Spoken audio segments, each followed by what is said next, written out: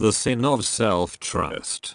There was once a cruel people. There was once a violent army. They marched across the world. They conquered many lands. Their horses were swifter than cheetahs, and fiercer than wolves at dusk. Their charioteers charged from afar, swooping on their prey with eagle's alacrity. Violence was their motivation.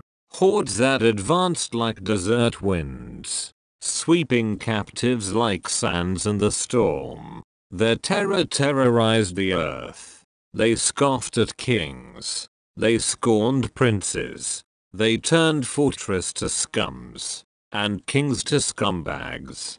But Jehovah scorned at them. Their gracelessness was their disgrace. They became deeply guilty. Jehovah said their sin was making their strength their God.